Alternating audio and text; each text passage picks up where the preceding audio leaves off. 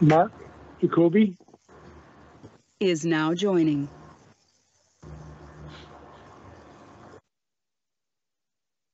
Okay, it's now 5 Is p.m. now joining. And we will begin our committee. Mary Dreger We will is begin now joining. application in the order of the agenda. This is a virtual public meeting, so we ask for everyone's patience. And it also is a statutory public meeting. The committee will make their decision following each application. Anyone interested in the decision must notify the Secretary Treasurer, Sherry Mott. Please list the file number and your full name and mailing address. The decisions are final if there are no appeals 20 days after the committee's decision. Anyone wishing to speak regarding an application will be given the opportunity to do so. I will ask that any member of the public that wishes to speak to please state your name for the record, and I will let you know when it's time for you to speak. I would also like to remind everyone to remain muted unless you are speaking. And planning staff will be presenting the reports, and they're available to answer any questions of the committee or the public. And I'm going to start with a roll call for the committee. Adam?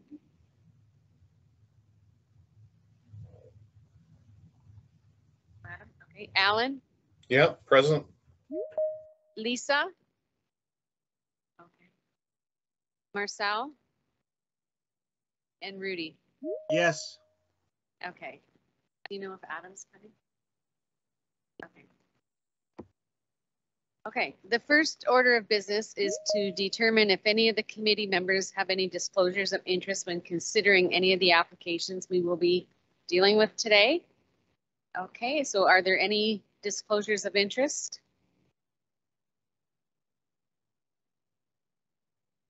Okay, I'm not hearing any. All committee members should have received and read the minutes of the April 20th meeting. Are there any errors or omissions? Okay. I have a resolution before me to approve the minutes. Could I have a member of the committee move that recommendation? Alan moves approval of the minutes. Okay. I actually got Marcel. He's here and he put his hand up. So will you Alan second, Alan? Sure thing, yeah. Okay. Okay, all in favor of approval? Adam, are you there? Okay, Alan? Yep. Marcel? And Rudy? Yes. Okay, and I'm also in favor, so the minutes are approved.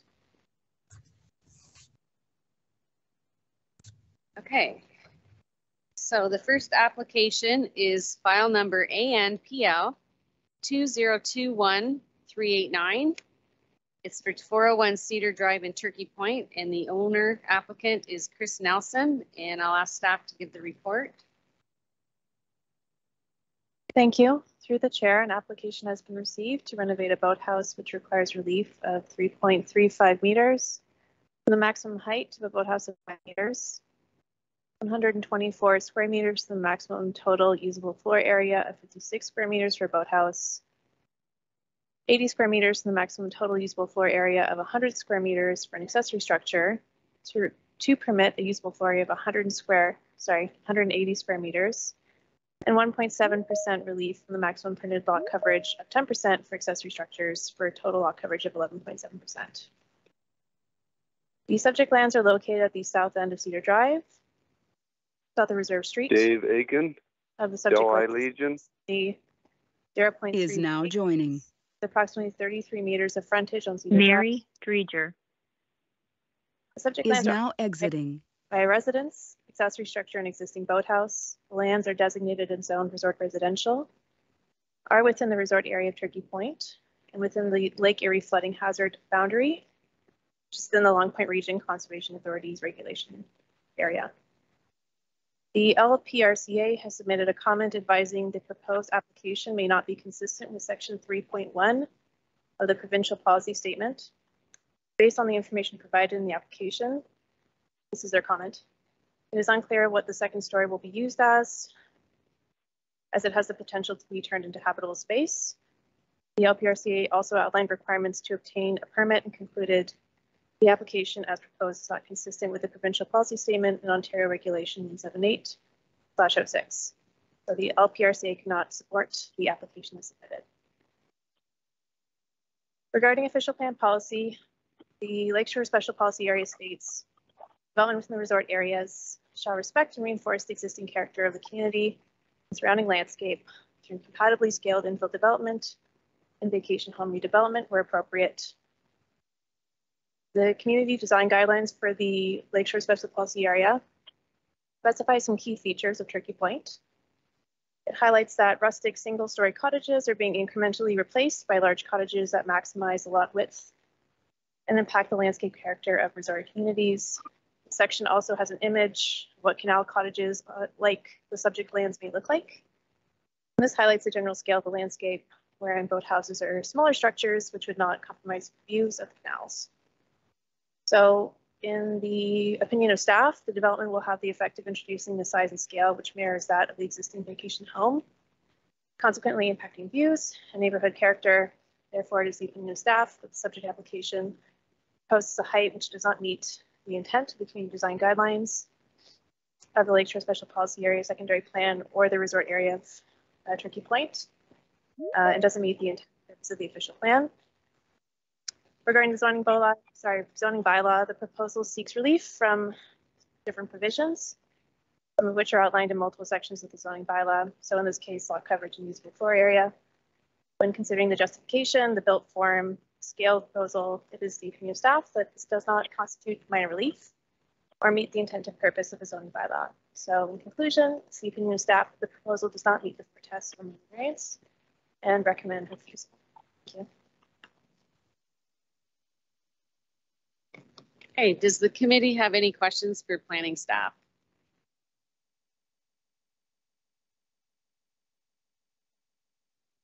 No questions for staff. Is there any member of the public that wishes to speak regarding this application?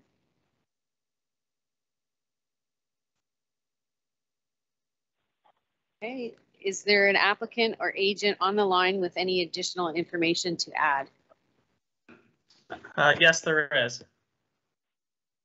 Sorry, could you state your name? Yes, it's Bram Vanden Heuvel. My name is, I'm with Stonecrest Engineering, and I've been working with the owner on this file in county staff. Okay, go ahead. Yes, thanks first of all to the county staff and the planner for preparing this report. We appreciate everyone's help.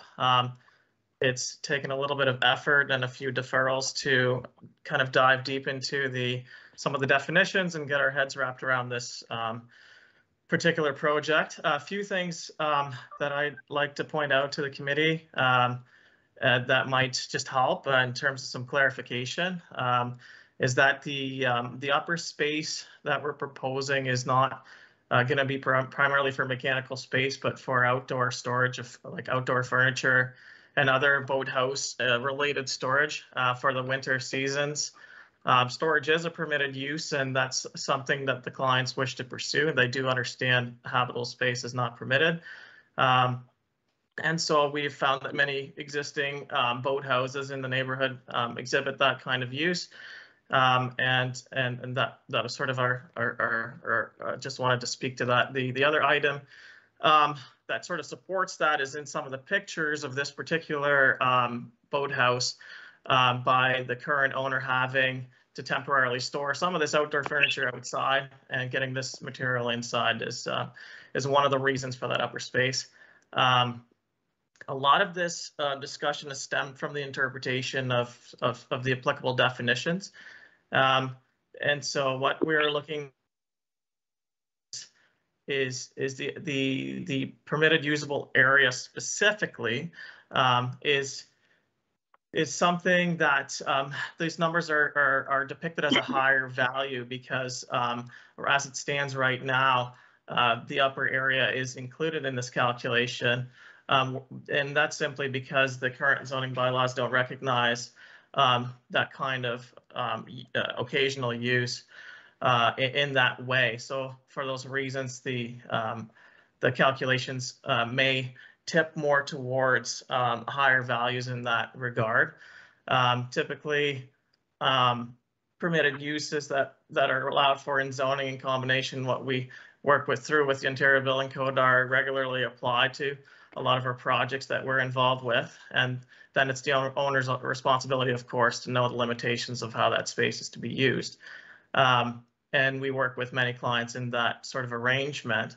In terms of the height, this will seem a bit more minor in nature when we look at the recognized allowance of a residential accessory structure. For example, in this rural zoned property, that is allowed to be 7 meters, for example. Currently, boathouses are capped at 5 meters. And so in recognition of that, the difference between those heights will seem less of an offset. So we're thinking that that proposed height is minor in nature, and that's the reason for that is just to accommodate a larger boat, accommodate solar panels on the proposed roof, allow for the rising water levels, and it'll still be within or lower than the typical nearby surrounding cottages and other boathouses in the area. And yeah, that's one point we wanted to make. And then this particular lot itself is one of the larger lots, actually. And so as you can see on some of the pictures, right, you can clearly see that the boathouse itself is not overly large. The boathouse itself actually is going to remain existing. We intend to renovate it. Realistically, the only thing we are doing is raising the roof on this and getting it off the seawall to create a more stable structure, if you will. So that's something else that may benefit the committee. So, when you look at just the ground area of this particular boathouse, you can see that it is relatively in line or smaller than the surrounding boathouses in that area. And yeah, I just hope that that sort of provides a few additional points that that can be considered for approval of a variance request. I'm available to answer any additional questions. I know that you have a busy agenda. There's a lot more to unpack here through the definitions, and for the sake of time, I think everyone will appreciate that we can perhaps speak to any individual questions if that's helpful. But yeah, I think we can leave it at that, and I'm available to try and answer any additional questions that any committee member may have. Thank you. Thank you. Does the committee have any questions? The agent?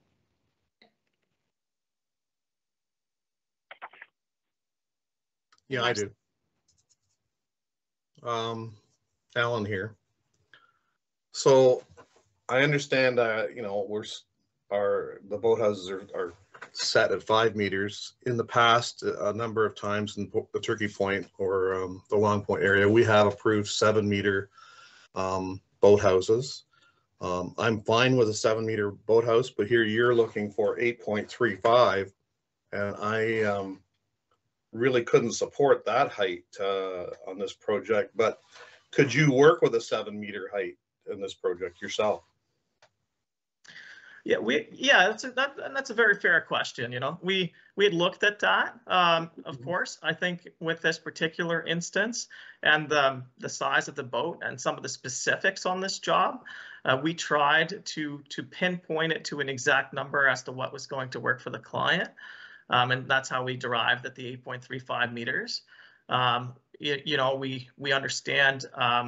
And I shared this with the committee, provided just some other examples of other boathouses and some pictures of other boathouses in the area that had an equivalent height, that we're looking for. So, that's the reason behind this, because otherwise the current boathouse as it sits, it is similar in nature of that and wouldn't accommodate the the boat and the other items that this client is looking to integrate into this space. Okay, so And then going back to the footprint of the boathouse, it would essentially stay as it is. Is that what you're saying? It's going to be very similar. Yeah, we're actually not increasing this in area very much.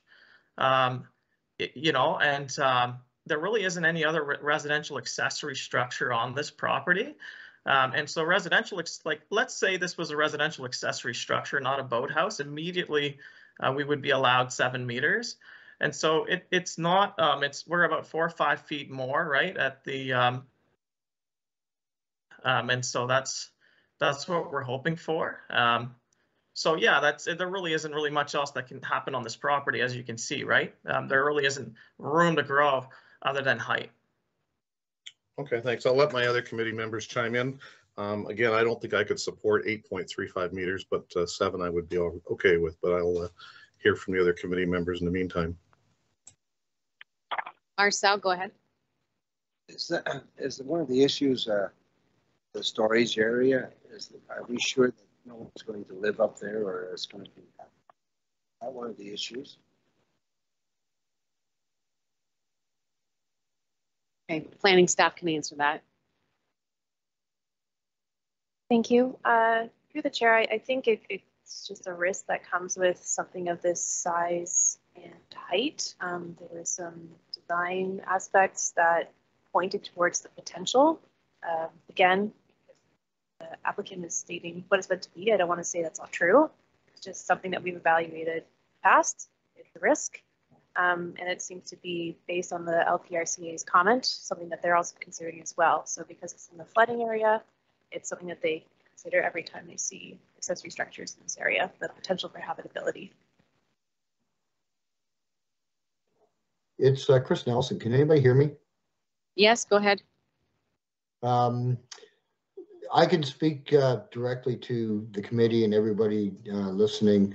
The intention for the height is not to have a living space. It's for storage.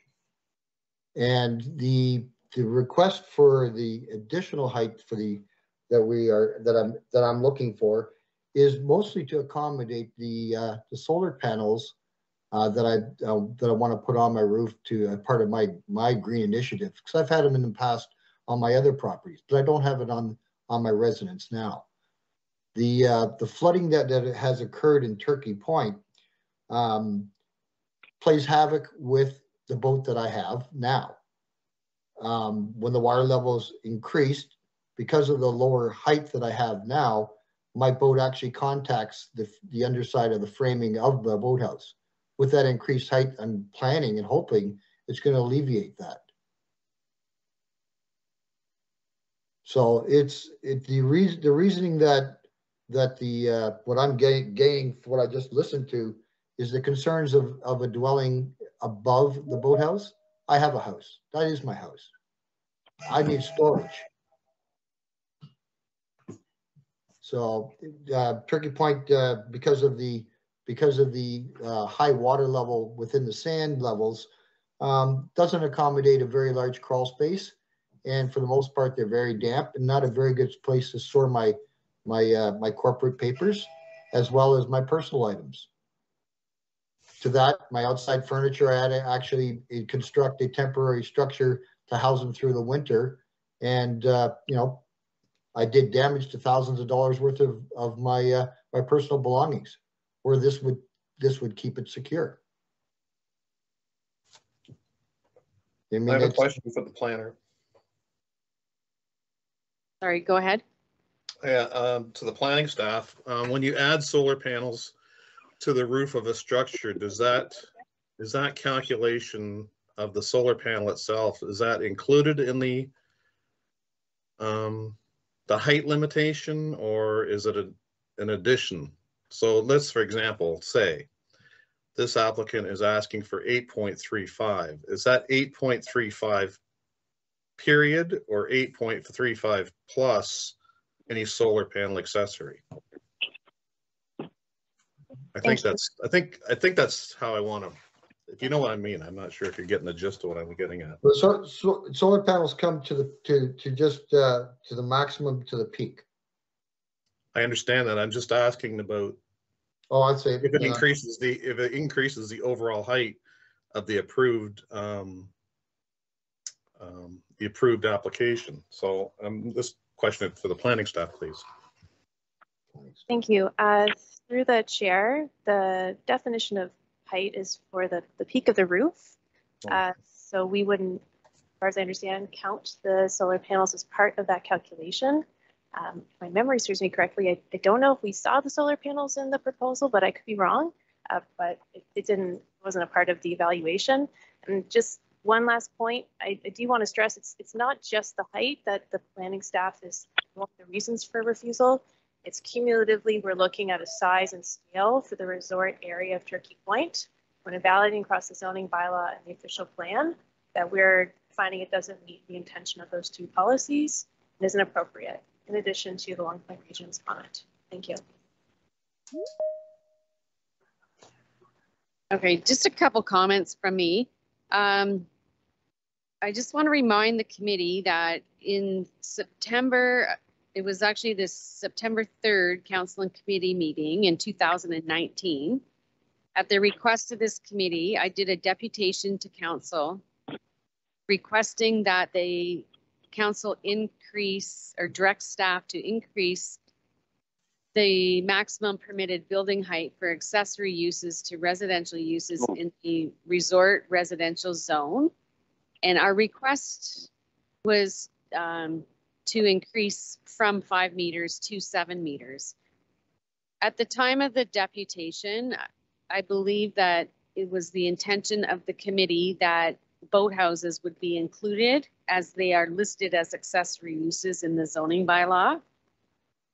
However, for whatever reason, accessory structures were increased, but boathouses were overlooked. Since then, I have raised the issue with Council, and it's my understanding that staff will be looking at this for the fall update of the zoning bylaw. And at the time the recommendation was made from 5 meters to 7 meters, because that was the height that we were getting most of the requests for. So I feel 7 meters, my opinion, that if the applicant was asking for 7 meters, it would be something that we could approve. The 8.35 meters is just a little bit over that.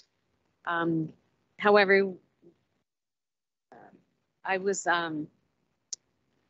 wanted to go back and look at some of the decisions we had made, but the minutes are not accessible on our website, and I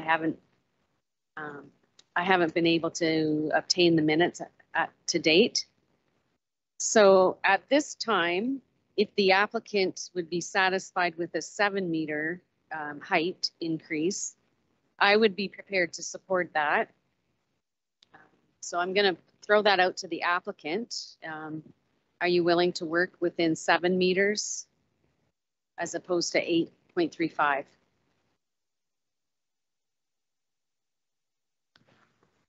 So I think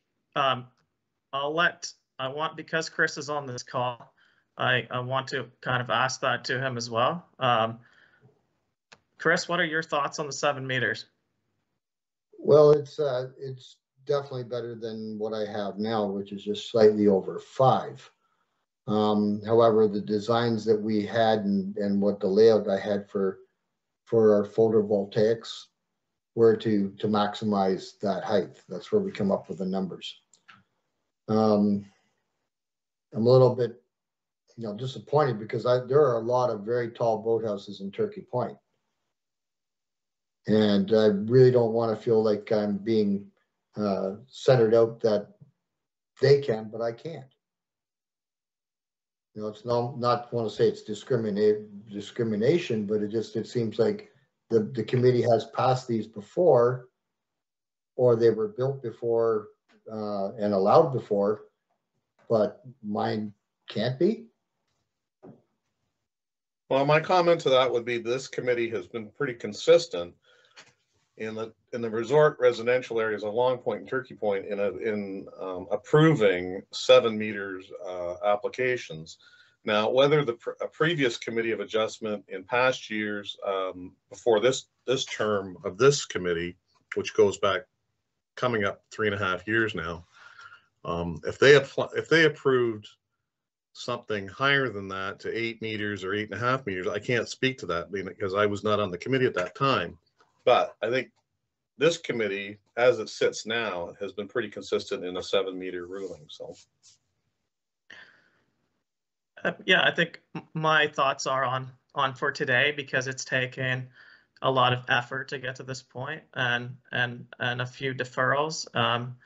I think that, you know, we want the time to be put towards something productive, and I think whatever maximum height that the committee is comfortable with, even if that's 7.5 or 8 meters, anything that we can obtain in height is going to help me in my design and support the owner's wishes for the boat size and the photovoltaics.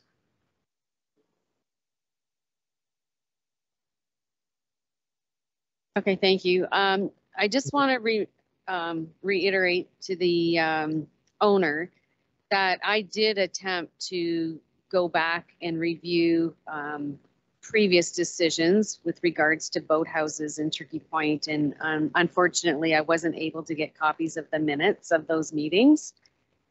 And I do know that when we did make the recommendation to council, we recommended 7 feet because that was 7 feet? I mean, sorry, 7 meters. Sorry. 7 meters was our recommendation because that was the number that most of the requests that we were getting were for 7 meters. So, okay, we've heard from staff, we've heard from the agent and the owner, and we can go ahead with the decision. And I'll have, right now we have a recommendation from staff that be refused, and it's any further comment or discussion or recommendations from committee members. Would the council consider slightly over 7 meters? Or is that where you're drawing the line at 7 meters? Okay, I'm asking the a committee member to make a recommendation.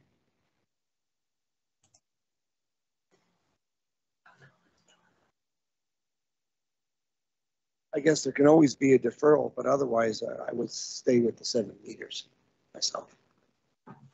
The applicant, wishes a deferral. I guess I would go for that too if he wants to look and see if there's other houses that are higher. Otherwise, I would say I would recommend the 7. I would vote for that. Okay. Can we accept the 7 and as Bram redraws everything up, and if it finds out where 7 works, then we're okay. And if it's slightly above 7, are we okay with that as well? no, you don't get both ways. You get what we move and what we approve. And if we approve 7 meters, you're limited to 7 meters, not slightly above or slightly whatever. You have the opportunity to appeal our decision. That's your choice. We're offering you the opportunity to defer. Again, I know you don't. We don't like to outright refuse applications. We would much sooner defer an application to give you guys chances to work within the parameters of the definitions, as you say. So you can either accept a deferral, or I'll put a motion on the floor right now. I'm prepared to do that to approve the application as it is, with the exception to a limit of 7 meters height restriction. And one of the conditions I would make is that the second floor not to be used as a habitable space. And that's make that motion. Yeah, so So Chris, basically, you know, if you can defer and then have the members look into, you know, properties like 372 Cedar, where there is a 9-meter high boathouse, or other boathouses potentially that are higher, and then make a decision a month from now, or accept the 7-meter limitation now. Would the count, but, okay, well, let's look at it this way. If 7 meters is gonna be the max height, then 7 meters is the max height. I accept that if that's what it is. But if we can show that the other ones are above 7 meters, would the council reconsider above 7 meters?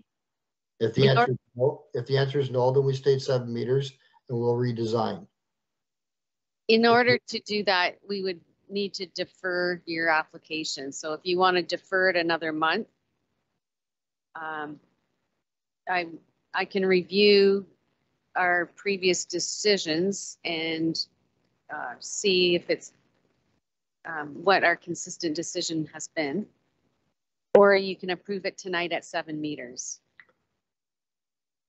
Bram, can you redesign me at 7 meters? I can certainly work with what I have to work with, so I don't have any issue with that. Okay, then let's do that. So Okay. again, I'll put forward a motion to approve this application with a height limitation of 7 meters and a restriction and a condition of no occupancy to the upper floor, That's fine. except for storage. Is there a member of the committee that will second that that recommendation? Second that. Okay, Marcel. Okay, all in favor? Adam? Yes. Alan? Yes. Marcel? Yes. Rudy? Yes. And myself, yes. So that application has been approved with a restriction of 7 meters to the height. And the residential use is not permitted on the second story. Okay, writing that down.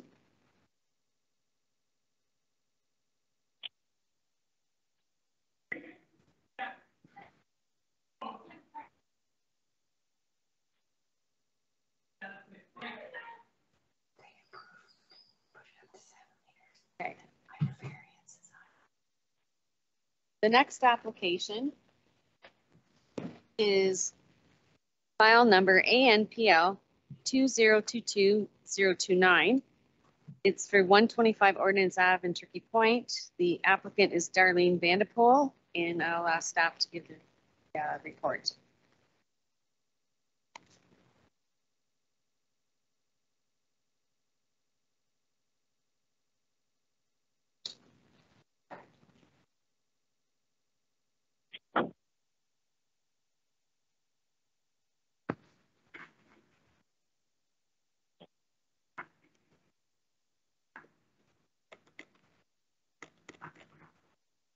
We're just having some technical difficulties here, so bear with us.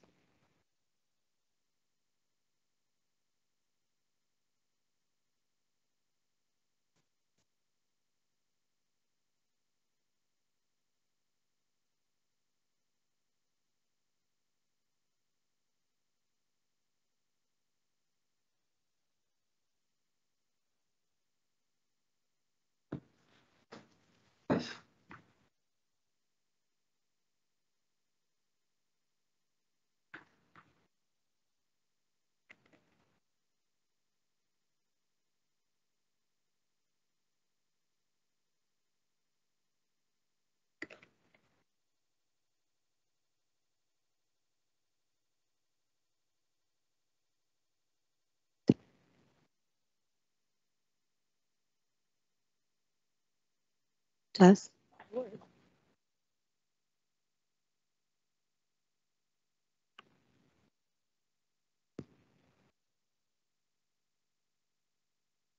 Testing? Okay, thank you. Through the chair. Apologies, everyone.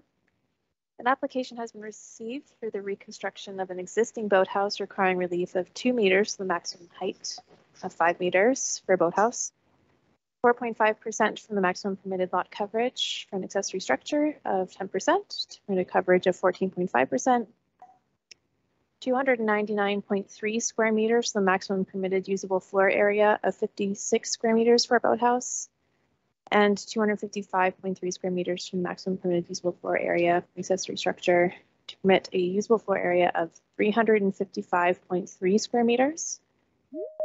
And lastly, 2.5 meters from the minimum front yard setback of 6 meters to permit a front yard setback of 3.5 meters. The subject lands are located southwest of the intersection of Ordnance Avenue and Reserve Street in the resort area of Turkey Point. The area of the subject lands is approximately 1,250 square meters or 0.3 acres with approximately 15 meters frontage on Ordnance Avenue. The subject lands are occupied by a vacation home and an accessory structure, which will be replaced by the proposed boathouse. So similar to the previous application we discussed, to keep things brief, comparatively, we're looking at a proposal that is less tall.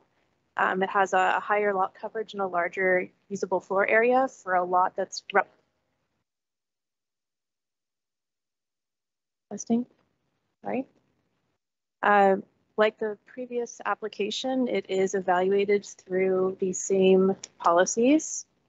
So we're looking at the zoning bylaw and official plan regarding resort residential designation and zone, as well as the resort area of Turkey Point in the Lakeshore Special Policy Area. Similar to the previous application, the Long Point Region Conservation Authority has also provided a comment stating that based on the information provided, there is the potential to convert the large second story into habitable space in the future. They outlined requirements to obtain a permit and concluded the application is proposed is not consistent with the PPS and OREG 178/06, and the LPRC concluded they could not support the application as submitted. For the reasons we've discussed in the previous application, planning staff evaluated and determined that it does not meet the intent and purpose of the official plan, the Lakeshore Special Policy Area, or the zoning bylaw. It doesn't represent an appropriate development for the proposed location and does not constitute a minor relief from the zoning bylaw, and therefore recommend for refusal. Thank you.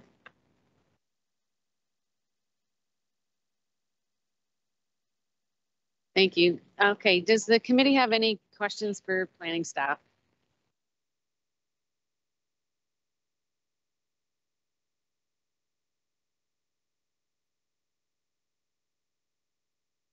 I do have a couple questions actually. So on page 2 of the report, the first paragraph, it says the subject lands are occupied by vacation home, 100 square meters, resulting in lot coverage of approximately 8.6%, and an accessory structure, which will be replaced by the proposed boathouse. Well, it actually isn't just an accessory structure, it's an existing accessory residential structure to be replaced by the proposed boathouse and accessory residential structure. Is that correct?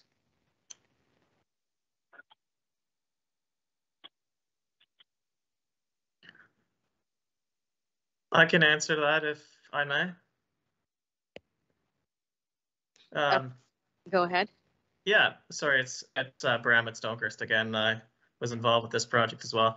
So yeah, that's a very good observation on this project. We're actually combining 2 residential accessory uses into one building, and you know, to be honest, this has definitely stretched the definitions, and there's just really no prescriptive recognition of when you do something like this. And so we've got a residential accessory structure, essentially a garage, in combination with a boathouse. And as you can see by you know, the area on that depicted picture, we're actually asking for a very similar size for the garage portion, and then we're covering the existing boat slip with an enclosed area. You know, there's more that I can say that I'd like to say for this project specifically, but just to kind of address this question in the moment. Thank you. Okay, and then for planning staff, on page 4, the second paragraph, it says section 7.6.2b states that a replacement of existing buildings or structures, repairs, and minor additions to existing buildings or structures and accessory uses may be permitted. So that goes back to my earlier question. According to the map attached, it shows that there is an existing residential accessory structure already there, and they're replacing that. So that's correct? Yeah, that's correct. They're replacing what's existing and expanding it with a new kind of type of development. Yep. Okay, and then, so then down to the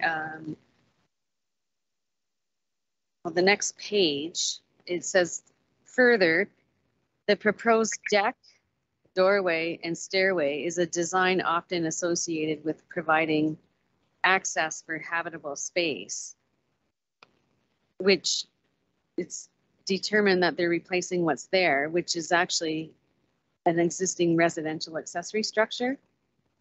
Is that correct? Right, may I clarify through the chair, do you mean an existing ADU? No. So through the chair, I think that comment in the report is meant to signify, so there is an existing residential accessory structure on site.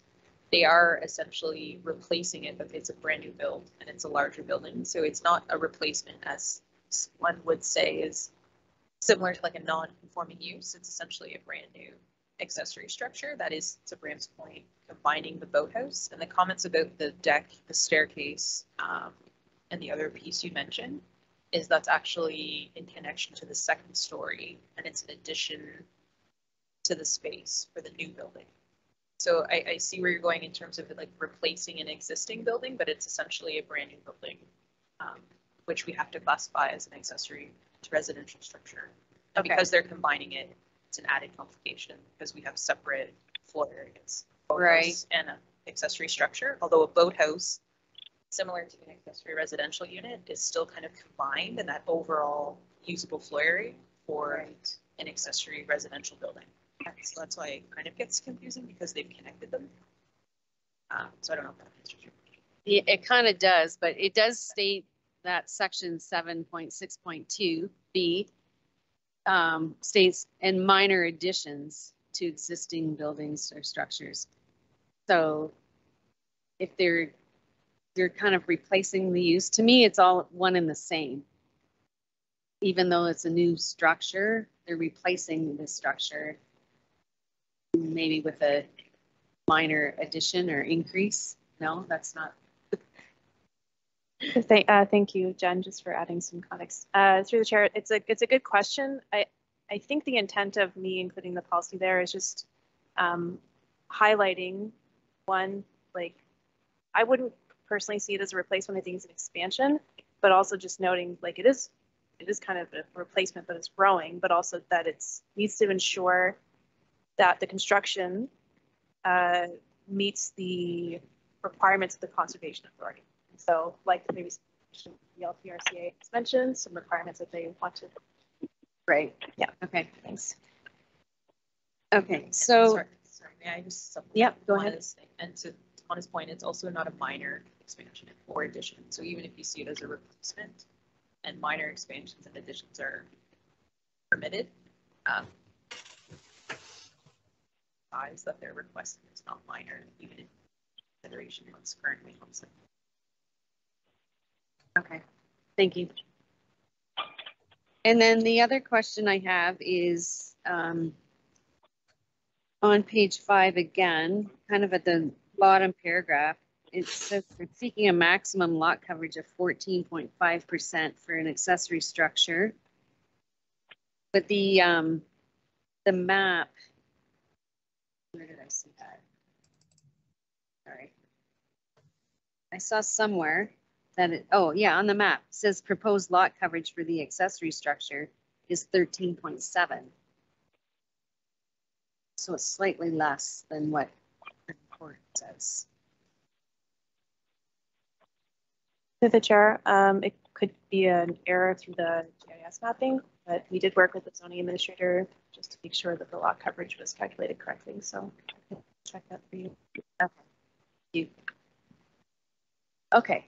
Does any other committee members have any questions for planning staff?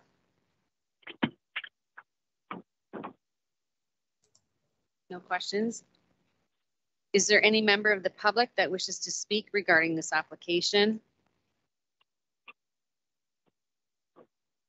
Okay, and is there an applicant or agent on the line with any additional information to add? Yes, I'll try not to repeat too much of what I repeated on the last one. So yeah, outdoor furniture storage for the upstairs, with storage being a permitted use. The biggest item to zero in on is there is really no recognition of what to do when you combine a garage and a boathouse, and that's been an ongoing struggle. And this is the reason why we deferred the application. And there's still a lot of unanswered questions in that regard. And so what we essentially have is a combined residential accessory structure with a boathouse. Each has its own restrictions in the zoning bylaw, but there is no specific prescriptive requirements in the bylaw for what you do in this sort of instance. So the current interpretation may be more conservative, and so we're trying to establish what the committee can do to help us in this instance. If we looked at lot coverage on this, it is a larger lot, so we are looking to create a total building that's similar in size to the building to the south of this property, and so it's in line with other properties in Turkey Point, especially when you look at those that have a separate garage or a garage attached to a house and then a separate boathouse in that sense. And so that sort of was our struggle through this particular project. And then, we're asking for a fairly like the front yard setback is a pretty straightforward request. There are other, of course, properties that are closer to the property line as well. We noted that, and then I think other than that, again, the owner is aware of the limitations for the upstairs. This one does not. This one is at the 7-meter threshold for height, so that's not an issue on this one. And so, yeah, the usable floor area is just an embellished sort of value at this point. It just doesn't present well because of the unique scenario. And so we just wanted to raise a little bit of awareness to that. And yeah, that's aside from some other, examples I provided earlier to the committee. This is sort of the underlying reasoning of how we came up with this design. Thank you. Does the committee have any questions for the agent?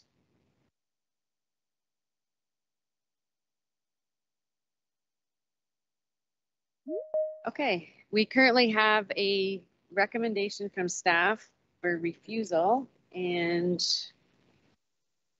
because of the 7-meter height, I'm prepared to approve the application just because it meets what we had requested in our deputation to council previously. So any other discussion from committee members?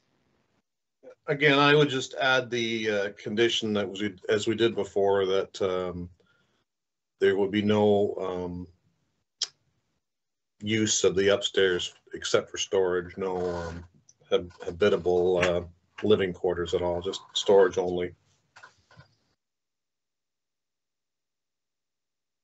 Okay.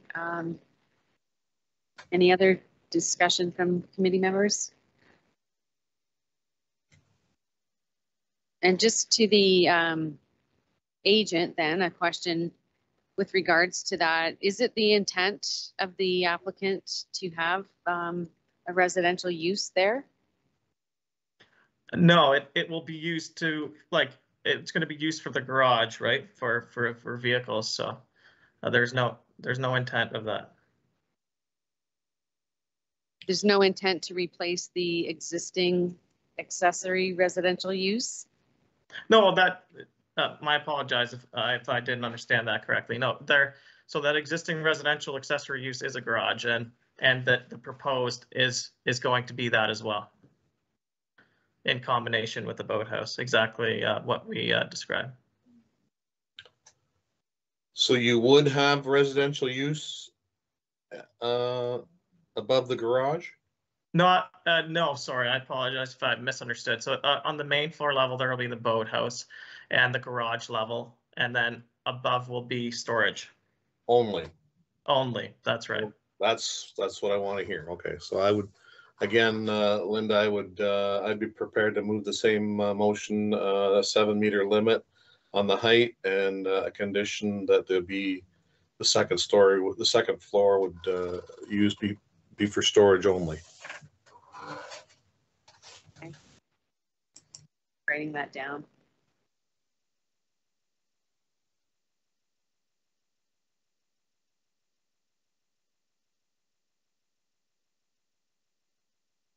Okay, so the request is for a 7 meter height, and Alan's moving a recommendation that we approve that conditional on second story being used for storage only. Do I have a seconder? Rudy seconds. Thank you, Rudy. Okay, all in favor? Adam, Yes. Alan, Yes. Marcel, Rudy? Yes. Okay, and I as well. So that application is approved with that condition. Okay. The next application, and this is a combined report. So we have BNPL 2021176, and that is for 190 La Salette Road. And the applicant is 2683803 Ontario Inc. And that is combined with ANPL 2021178 and BNPL 2021179 and ANPL 2021180 and ANPL 2021181. I'll ask staff to give that report. I thank you through the chair. So an application has been submitted to sever 2 lots off the property known as 190 La Salette Road. The subject lands are located in the hamlet of La Salette on the south side of La Salette Road. And each of the severances requires a minor variance to zone. The lands are designated are designated hamlet in the official plan, and also hamlet residential by the zoning. So to create the 2 additional lots, minor variances are also required. So for the 2 severed lots, minor variances have been submitted to address the lot area. And then minor variance application has also been submitted regarding the retained lands to address lot area and lot frontage. The applicants have submitted a geotechnical report and septic evaluation for the retained lands. The geotechnical report supports the reduced lot area. Through the circulation process, we have heard from the neighbors. There are a number of concerns from the neighbors about the lots being too small to accommodate a well and a septic system, and there are also concerns that the smaller lots won't be consistent with the character of the hamlet. To this regard, staff have added or recommended a condition that the applicants provide a sketch showing how the lots will meet the remaining zoning provisions, in addition to the minor variances that they're seeking, so that, and to show where the septic systems will be in the well, so that we can get an idea of what the actual buildable area is on the lot and see the size of the houses that could potentially be built on the properties. To this point, I have discussed this with the agent, and he is okay with that condition. So based on all this, staff is recommending approval of the consent applications. So both of them, the NPL 2021-176 and BNPL 2021-179. We do consider them consistent with the PPS official plan and the intent of the zoning bylaw, as well as we're recommending approval on the minor variance applications. ANPL 2021-178, ANPL 2021-180, as well as ANPL 2021-181. Thank you. Available for any questions. Okay, does any committee member have any questions for staff? Okay, no questions for staff. Is there any member of the public that wishes to speak regarding this application?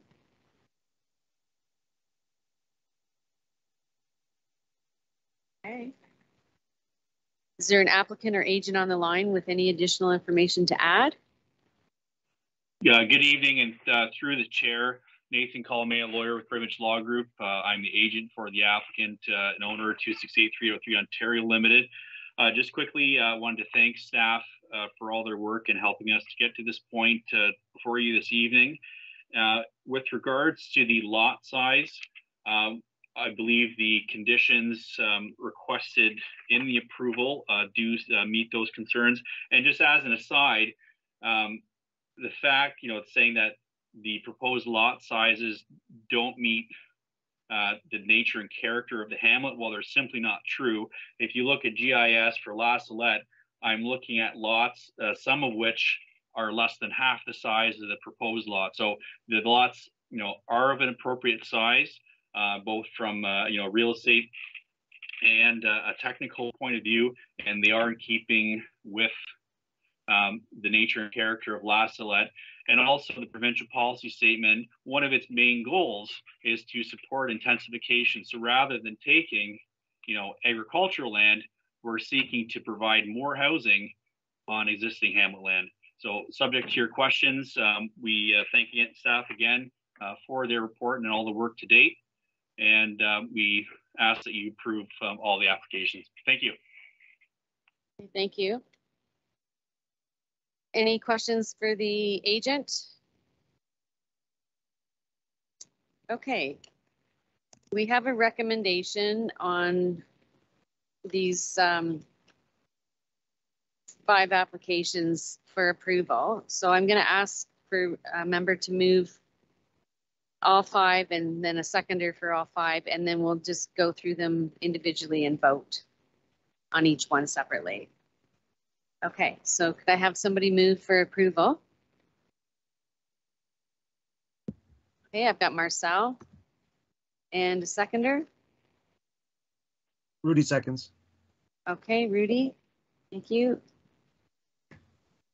Okay, on BNPL 2021-176 for severance, all in favor? Adam? Yes. Alan? Yep. Marcel? Yes. Rudy? Yes. Okay, and I'm in favor as well. And this application is consistent with the provincial policy statement, complies with the policies of the Norfolk County official plan regarding the creation of a lot within a hamlet, and meets the intent of the zoning bylaw, and that public input was received and therefore has been considered as part of this application. That's approved. Okay, and I have Marcel has moved. Rudy has seconded on ANPL 2021-178. So all in favor of approval, Adam? Sorry, yes. Alan? Yes. Marcel? Yes. Rudy? Yes. Okay, and I'm in favor as well. Okay. Next application is BNPL 2021179. Marcel has moved, seconded by Rudy. All in favor of approval, Adam, Yes. Alan, Yes. Marcel, Yes. and Rudy. Yes. Okay, and I'm in favor as well. Okay, and the next one, ANPL 2021180.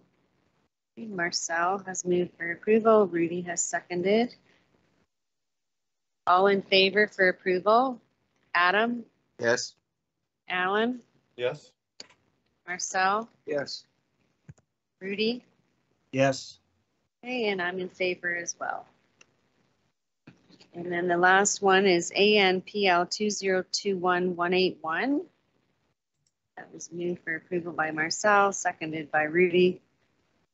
All in favor, Adam, Yes. Alan, Yes. Marcel, Yes. Rudy. Yes. Okay, and I'm in favor as well. So those are all approved. The next application, Thank you very much, everyone. thank you, is file number BNPL 2021371. The applicant is Brook Green Group, Inc., care of Paul Bentham. And it's for severance at 65 Norfolk Street in Waterford, and I'll ask staff to give the report.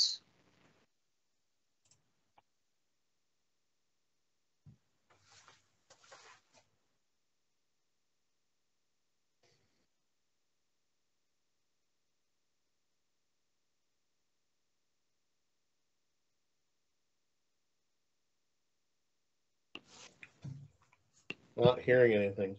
No, I'm sorry, I'm not speaking. There we go. Having problems with the mics tonight. Sorry about that. So through the chair, we've received an application to sever a parcel having a frontage of 31.67 meters, a width of 31.91 meters, a depth of 64.17 meters, with an area of 2,032 square meters, approximately half an acre, and retaining a parcel having an area of 8,627 square meters as the creation of a lot in the urban area of Waterford. So this application was previously deferred in January, if you recall. And it was deferred so the applicant and staff could go back and work out some conditions and wait for zoning amendment to be approved on the subject lands. So the subject lands are designated urban residential by the official plan and are now newly zoned, which was just approved last night by council, to R2 with the holding.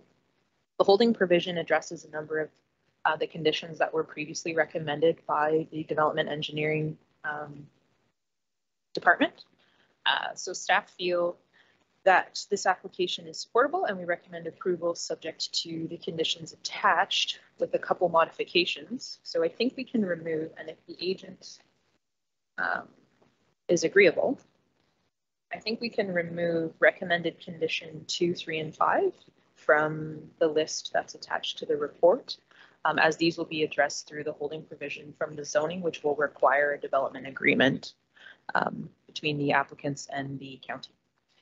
And the other thing I wanted to note, as this application was previously deferred, I relied on the previous report that was written, but in terms of the notice requirements, we did follow the Planning Act and new signs were posted with today's date and new circulations were circulated to the neighbors. So the dates in the report should be updated to the same ones as the other reports this month. So I just wanted to make those available for any questions. Thank you, Chair.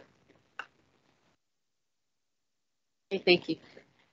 Do any committee members have any questions for planning staff? Is there any member of the public that wishes to speak regarding this application? Is there an applicant or agent on the line with any additional information to add? Through the chair, Scott Flandre with G. Douglas Valley Limited, the agent representing this application. Again, just liking to thank Norfolk County Planning staff for working through this application with us. Look forward to bringing this forward for much needed housing along Norfolk Street. Thank you. And I just want to confirm with planning staff, the conditions to be removed were 2, 3, and 5.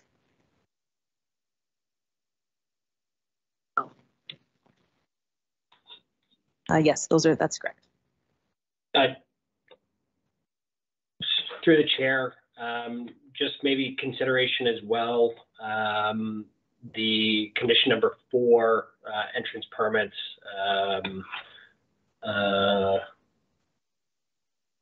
on the retained parcel. I guess for the question to the planner, is that a satisfaction as we move through that? How does that condition get cleared?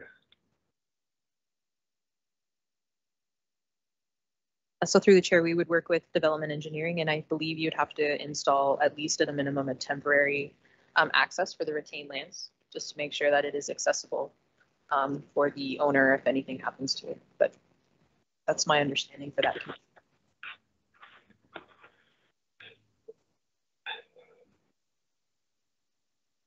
Okay, thank you. Staff have recommended approval. Is there a committee member that can move that recommendation? Alan will move that. Thank you, Alan. A seconder? Adam? Thank you, Adam. Okay, all in favor? Adam? Yes. Alan? Yeah. Marcel? Yes. Rudy? Yes. Okay, and I'm in favor as well. So that application is approved. The next application is file number, is this one by reports? No, the Theft Farms. They're individual? Okay. So the next application is file number BNPL 2022071. The applicant is Theft Farms Ginseng Company Limited, and it's for 586 12th Concession Road, North Walsingham, and I'll ask staff to give the report. Thank you. So an application has been received to sever a parcel with a frontage of 63.5 meters, a width of 63.5 meters, a depth of 58.3 meters, with an area of 3,198 square meters, retaining a parcel having an area of approximately 49 acres or 19.9 hectares as the severance of a dwelling made surplus through farm amalgamation. So staff did a review. The lands are designated agricultural in the official plan, zoned agricultural in the zoning. We've reviewed the PPS policies, official plan policies, and are satisfied that the requirements are met. We recommend approval of this application subject to the attached conditions, and staff are available for any questions if you have any. Thank you. Okay, do the committee members have any questions regarding this application for staff? Okay, no questions. Is there any member of the public that wishes to speak regarding this application? Yes, Dave Rowe, the agent for the applicant. Thanks, Dave. What I'd like to say a couple of things. Since the application was submitted in discussions with my client, he would like to retain the accessory garage that's located behind the house. And that would then necessitate the removal of conditions 3 and 4 in the staff recommendation. Other than that, we don't foresee any issues. The accessory garage complies with the requirements of the zoning bylaw for accessory buildings, accessory structures for residential uses. The lot itself is, I think, 1.79 acres, so it's clearly less than an acre.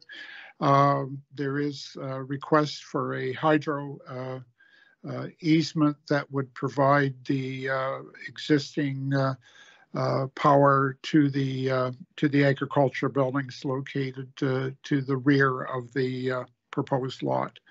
The house itself will utilize a new service off of the concession road.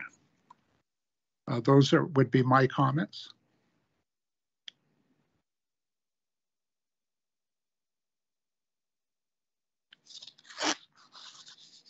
Through the chair, no, and I'm happy that the agent pointed out the point about the part about the easement. Easement was also included in the application, and staff are also supportive of that easement regarding hydro. So thank you, Mr. Rowe.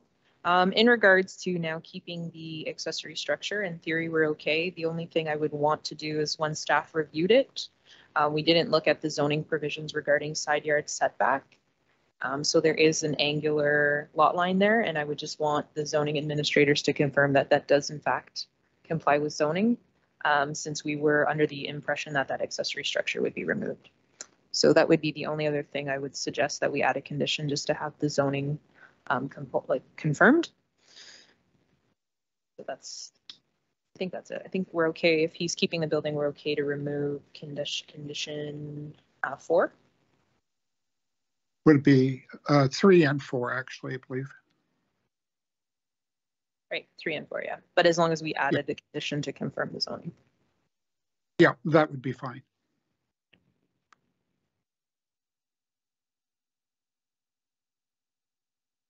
Okay, does committee members have any further questions for staff agent?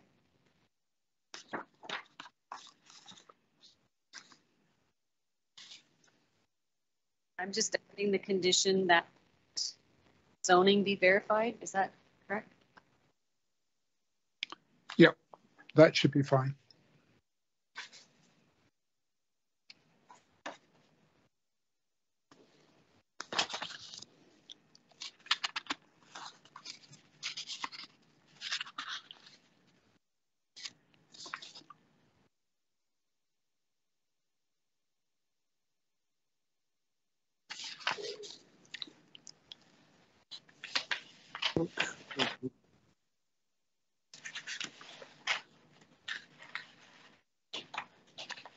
Marcel moves.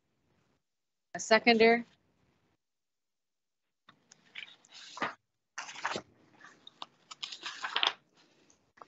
Alan will second that. Sorry, was that Alan? Yep. Thank you, Alan. Okay, all in favor of approval, Adam, Yes. Alan, Yep. Marcel, Yes. Rudy. Yes. Okay, and I'm in favor as well, so that application is approved. The next application is file number BNPL 2022072.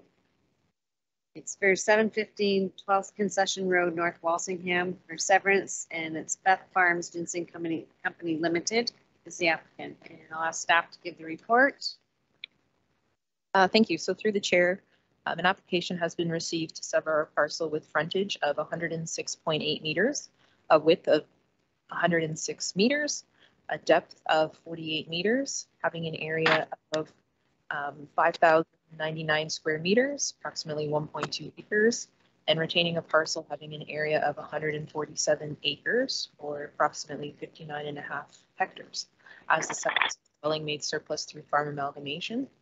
The application also includes a request to create an easement with a frontage of 2 meters, a width of 2 meters, and a depth of 48.152 meters, having an area of approximately 96 square meters for the purposes of ensuring that hydro services are maintained for the severed and retained lands.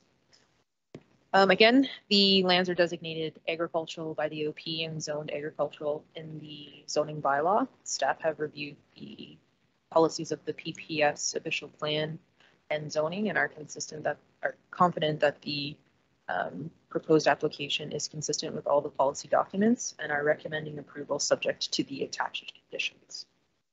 Thank you. Okay, does the committee have any questions for planning staff? Is there a member of the public that would speak regarding this application? Yes, Dave Rowe, agent for the applicant. What I'd like to raise, the condition number 3 that talks about and it's actually shown on the survey that was submitted with the application, This would be an existing curb located, would be to the west of the existing garage. There seems to be, the curbing does come across onto the lot.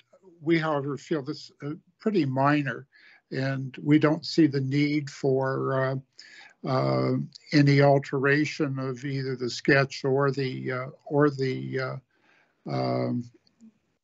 curbing in that location, because it is so minor.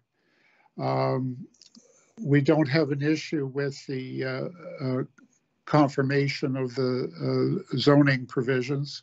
That would be fine. As far as the farm driveway, we wouldn't intend to have the driveway encroach onto the lot. So we would ensure that that the farm driveway stayed on the retained lands. Again, I'm not really quite sure how staff would want to confirm these. I'm finding with some of these conditions that it gets a bit difficult to know what one has to do to confirm this. But as far as condition number 3, I don't think there's any need to even mention the concrete curbing and the retaining wall. As far as the zone provisions for accessory buildings, that would be fine. So I would say if you just got rid of the first sentence on condition number 3, that would probably be okay. Thank you, Dave. Yeah, I guess the other thing is that there is a proposed hydro easement that would provide power to the farm property and behind. The dwelling itself will receive direct power from the lines out on Concession Road 12. Okay, thank you. And does staff have any comments regarding the removal of the concrete curb and retaining wall, that sentence? Through the chair, yeah. So the way that the map is shown on the screen now, where the line between the existing garage is and the existing barn, when you go on site, there's actually a driveway that goes right in between there. And that was when we were on site and we were looking at where the proposed line is. We just want confirmation that the proposed property line isn't actually in the center of the driveway that provides access to all of the remaining agricultural buildings in the back. And then also there is a concrete curb that does turn into a bit of a retaining wall. So we just wanted confirmation that, I don't know if you can see my cursor, but we want to know where that line is. Like, is that line in the middle of a driveway or is that line along the curb? The recommendation from staff would be to have the curb all on one property. So we would potentially stop any conflict between the agricultural operator and any residential person or person living in the house. So they would just reduce the future conflict between, residential use and the agricultural operation. We're not looking to make it super onerous. We're just looking for confirmation. It is shown on the survey. You can see that was submitted. So you can see that the curb intersects slightly. So a small shift in the property line would correct or would satisfy that condition. So staff's opinion is it's not, onerous. You can shift the line slightly just to ensure that the curb is all on one property versus now making it an encroachment. Yeah, I think that we can agree to let's say altering the property line to follow the extension of the curbing. The survey that was provided with the application indicates that the farm driveway is clearly on the farm side, and perhaps these surveys should also be included with the staff report because they tend to provide a lot more detailed information than the mapping produced by in addition to the mapping that's produced by the county.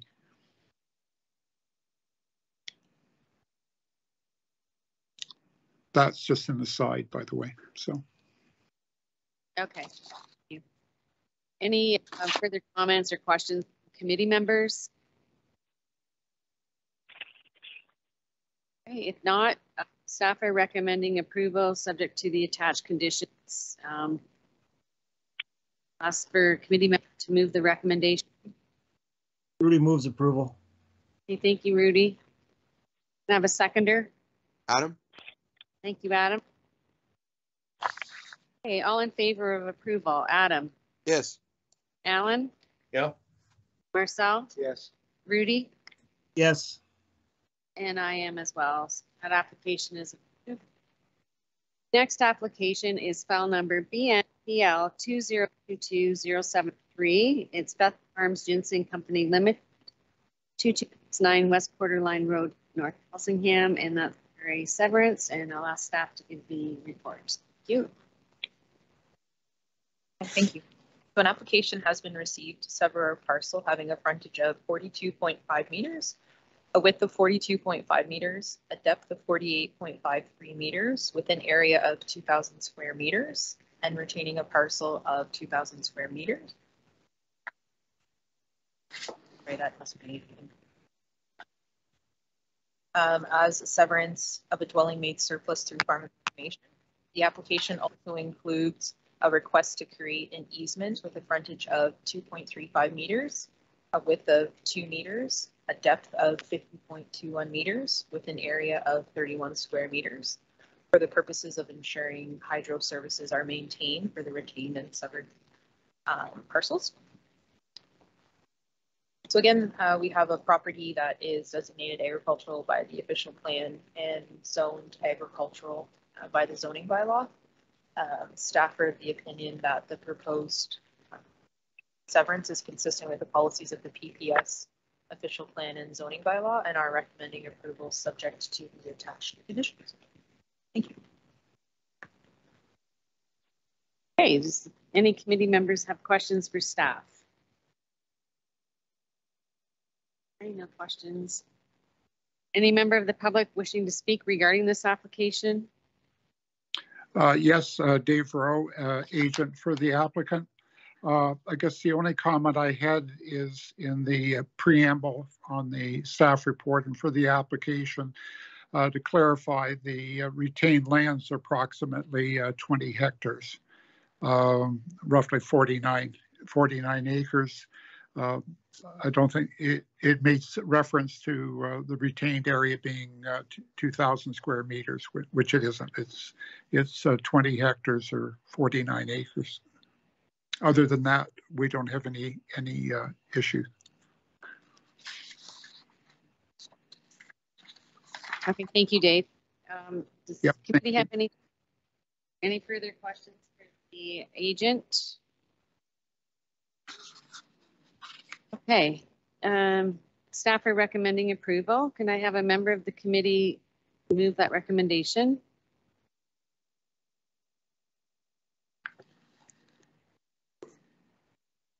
Okay. Got Marcel, a seconder. Adam seconds. Thank you, Adam. Okay, all in favor of approval. Adam? Yes. Alan? Alan, are you there? Okay, Marcel? And Rudy? Yes. Okay, and I also approve, so that application is approved. Thank you. Okay, the next application is file number BNPL 2022090. Felix and Hildegard Frick, and it's for 871 Norfolk County Road 19 East, Wilsonville, and it's for severance, and I'll ask staff to give the report.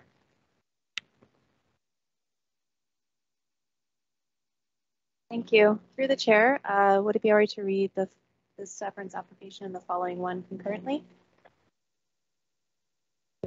Just as a note to committee, there was an error on the reason section in staff reports for both of these files.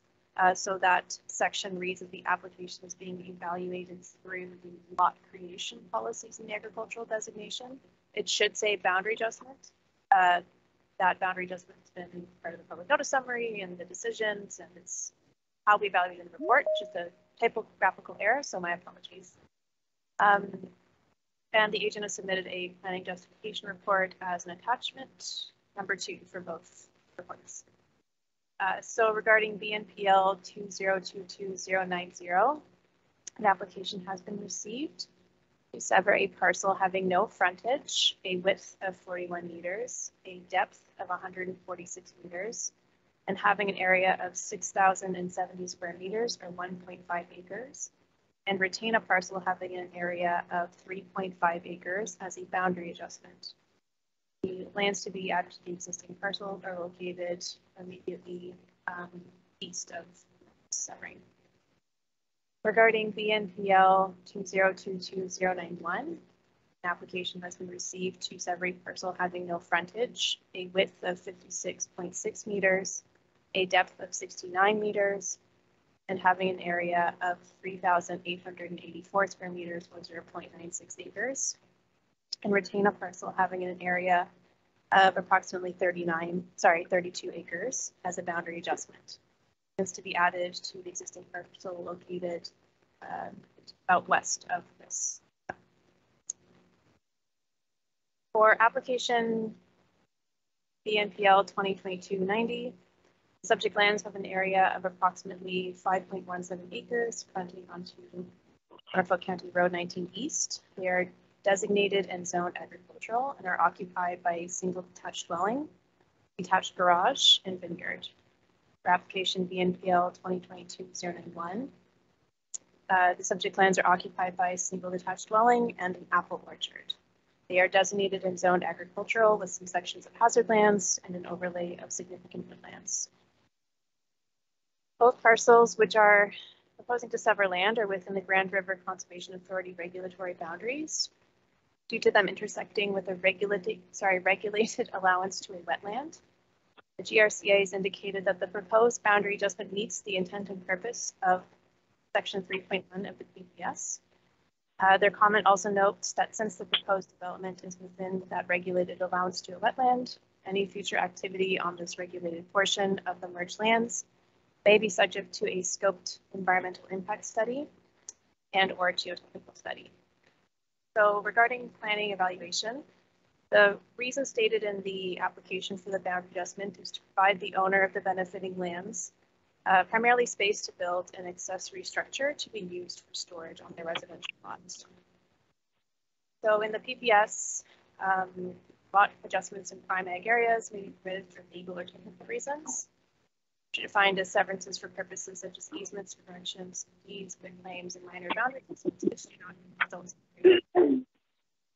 So planning staff are of the opinion that the reason, which is to increase buildable area for an accessory structure for residential purpose, is not a legal or technical reason, and that further, for both respective applications, 1.5 acre, 0.96 acre parcel of land does not constitute a minor boundary adjustment. In my reports, I outlined some additional PPS policies, which revolve around what are called agricultural areas. It's agricultural land and class 4 soils, which lands are class 4 soils, and areas where there's a concentration of farms, which exhibit characteristics of ongoing agriculture. And so kind of section 231 and 232 of PPS discuss priorities for agricultural areas, which include protecting them for the long term and using an agricultural system approach, which maintains and enhances the geographic continuity of the agricultural land base and functional and economic connections to the agricultural network. So when we visited on site, we determined that the surrounding farms were growing apples and grapes. Pumpkins are also displayed on western parcel living in Norfolk. So for that reason, we concluded that the proposed application doesn't meet the intent of planning act or PPS. On the basis, it doesn't protect agricultural areas with long term. And this kind of concept is carried through the official plan policy, which highlights as brief as possible. Section 4.4 talks about agriculture, section 7 about agricultural land, about conserving rural lands, and encouraging uses that unnecessarily take this land out of production. And again, the consent to sever may be considered for technical reasons. So, to reiterate, proposal to transfer a total of about 2.46 acres of agricultural land, expand a residential lot from 1.9 acres to 3.4 acres for the purpose of residential storage purposes. Doesn't really support the policies of the official plan. Then lastly, for the zoning bylaw, there's some sections that talk about where accessory buildings or structures are permitted in the front yard. Permitted doesn't occupy the required front yard. And the justification report kind of noted that putting this development in the front yard would comply with this section of the zoning bylaw, and we agree. The lot has about 80 meters front yard setback, so we would think that this idea would be great as an alternative solution, put an accessory structure there instead of having a minor boundary adjustment that needs to be done. So in conclusion, due to the reasons outlined above, staff did not find the application BNPL 2022090 to be in conformity with the policy of yes. And consent to sever policy of the official plan, we therefore recommend for refusal. Then if the committee does decide to approve, we just put the conditions in attachment 1. Thank you. I'm available for questions. Thank you. Do any committee members have questions for planning staff? No questions for staff. Is there any member of the public that wishes to speak regarding this application? Yes, Madam Chair, this is Adam Moot from Land Pro Planning Solutions. I'm the agent for the applicant, and I have him here with me as well. Good evening. Okay, go ahead. I also have a presentation. Am I able to share my screen here? I just want to give an overview from our perspective in response to the report. Okay, thank you. And can you hear me okay? Yes. Okay.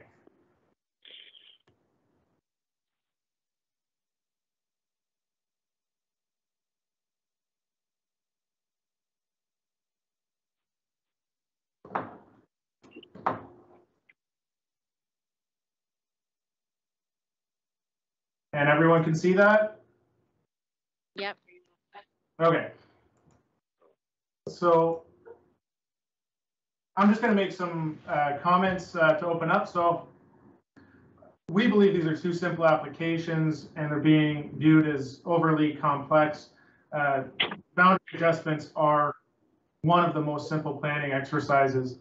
And we do respectfully disagree with the planning staff. They've been very helpful throughout this process, but given the same set of information, professionals often can come to two different conclusions with that same information, and I believe that's what has occurred here.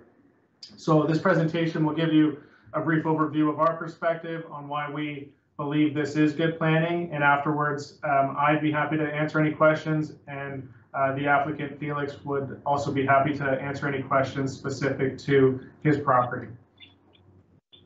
So I'll respond to some of the concerns I have with the staff report. So we'll start off with the response to the PPS. So we recognize staff did visit the neighboring hobby farm and noticed that there was apples, a small plot of grapes, and pumpkins are anticipated.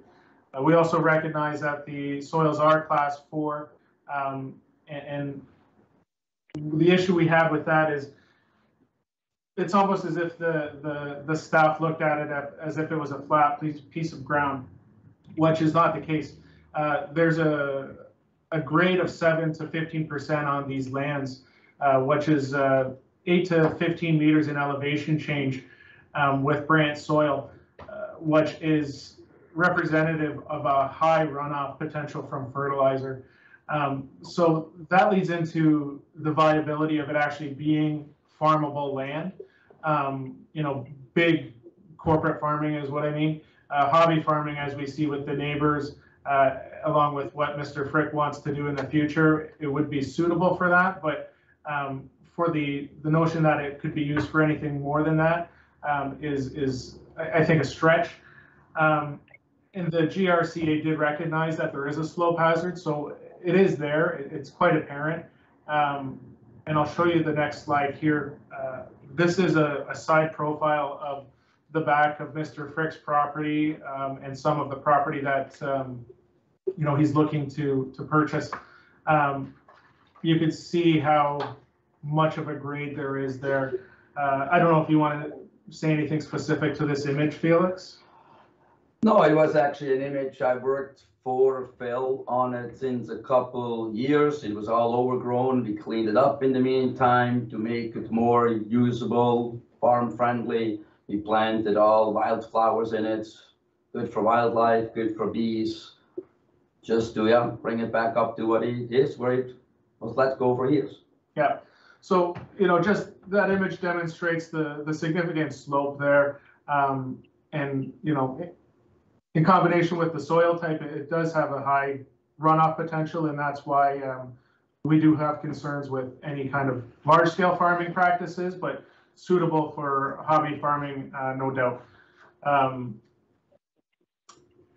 Further to this, so zoning provisions, staff commented that they believe it's not a technical or legal reason to support the proposed boundary adjustment. Our response is zoning is law, and this is the legal reason that we believe permits the boundary adjustment. Further to that, the staff believe that this is not a minor boundary adjustment. Respectfully, we do disagree. Under the PPS, there is no definition of minor boundary adjustment. So deciding whether this is permissible based on the size of the adjustment is really outside the purview of the PPS. It should not really be used as a determining metric for compliance, which it was in the report. So we had a bit of a concern there because I'm not sure where their perspective of minor came from. So that's, one of the challenges I had with the report. Moving on, so we're looking at the official plan of the county right now. So as I mentioned previously, staff did visit. They indicated there is cultivation of the proposed lands that are to be transferred. We make no mistakes about that. The report also indicated apples and pumpkins. What I think is at issue here is there is going to be no removal of agricultural land from the agricultural designation. The applicant wants to, yes, use it for personal storage. He also wants to do hobby farming in retirement. When we first started this exercise, he was in the process of finding a buyer for his company. In between that time and now, which has been, I believe, before Christmas when we started this process, he has successfully sold his company and is now looking towards retirement, which obviously includes hobby farming as a pastime. So, two staff's specific issues with this. Again, the agricultural designation will remain. And it doesn't have to be cultivated or crops that are grown on this land.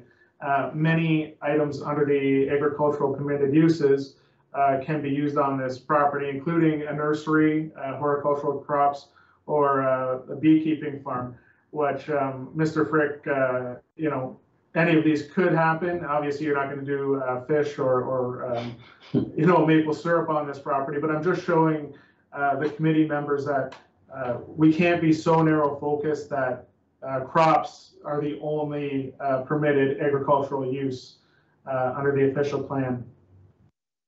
And to that point, when looking at that in comparison to the lands that he's looking to transfer to his property, there is a challenge that, again, we believe is a stretch. So there are grapes, and this image here are pictures of the vineyards that the neighbor has built up. It's a very small scale process. It's very hobby farmish. More, can I actually grow grapes?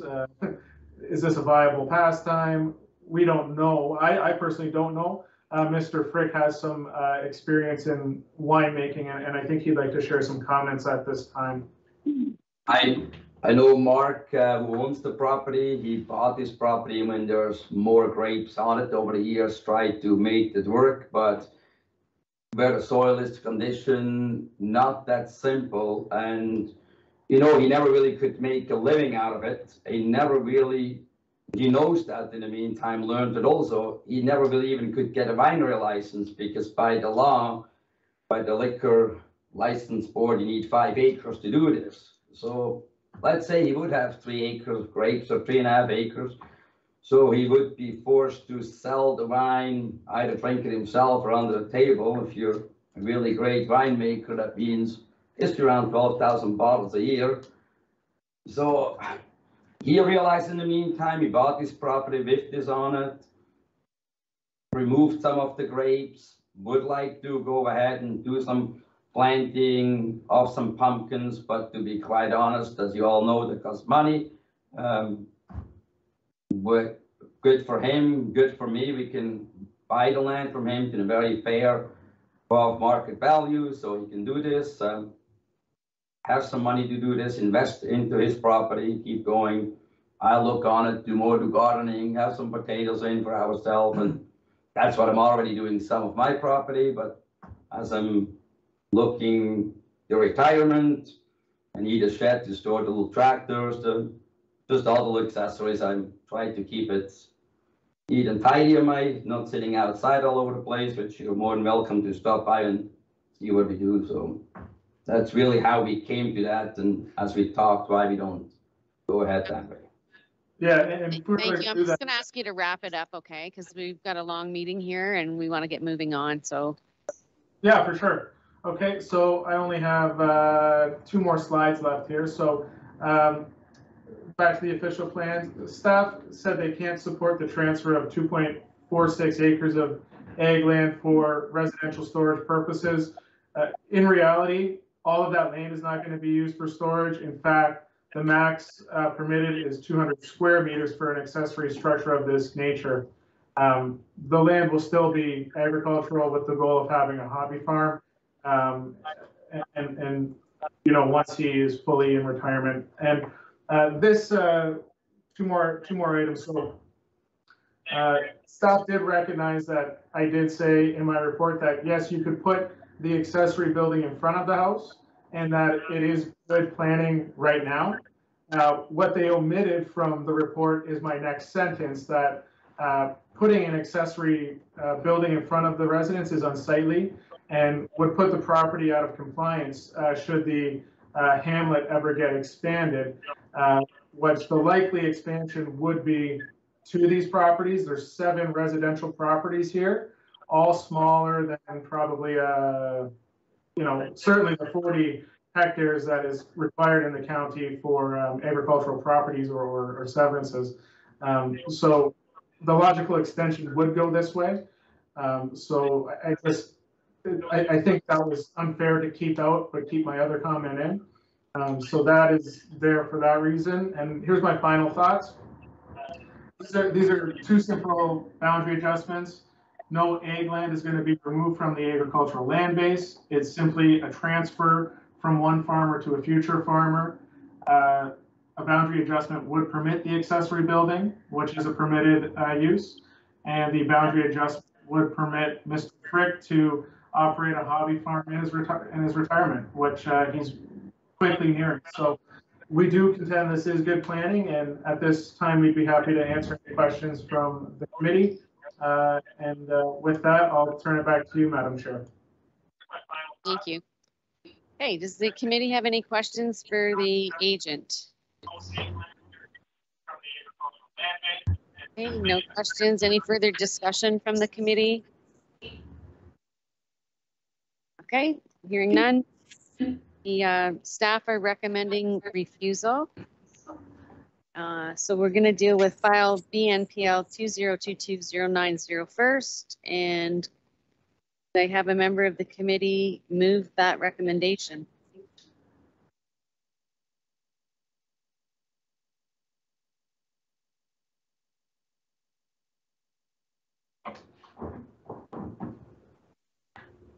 No one's moving the recommendation for refusal. Is there any discussion from the committee?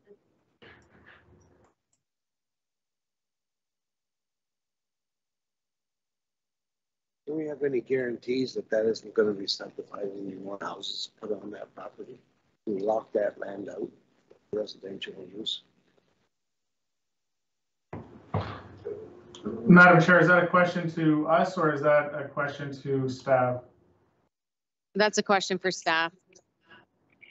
Could Marcel speak up a bit? I couldn't quite hear the question. Sorry. I just want to have some guarantees that that land won't be more residential units put on that property. Is there a way of the county locking that land out so it can only be used for farm agricultural use? Thank you. Through the chair, if I understand your question correctly, if there's a guarantee of avoiding any approvals for consent to sever on the subject lands or the lands to benefit, is that fair? Am I understanding correctly? Am I understanding your question correctly? If there's a way to guarantee that there are no consents, like no further division of land for residential purposes?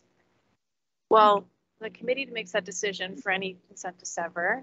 So for lot creation, we'd be evaluating it through very, similar policies. We'd be evaluating through the PPS and the official plan and bylaw. And the PPS and official plan are pretty, in my opinion, pretty clear in terms of not permitting new lot creation. So that's as far as I can really say. I can't guarantee beyond what the committee will approve, but I'd be surprised because it wouldn't be in conformity with PPS. I also think this isn't in conformity with PPS, so that's where I stand.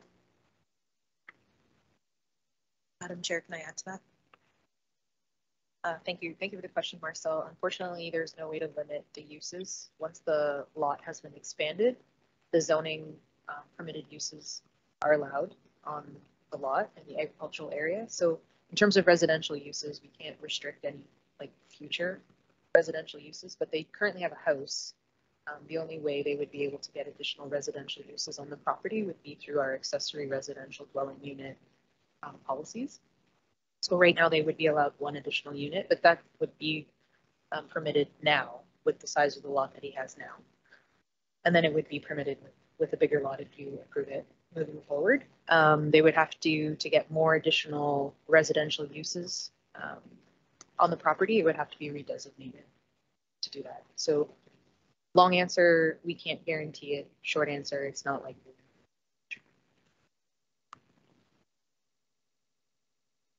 Okay, thank you. All right, so we have a recommendation from staff for refusal.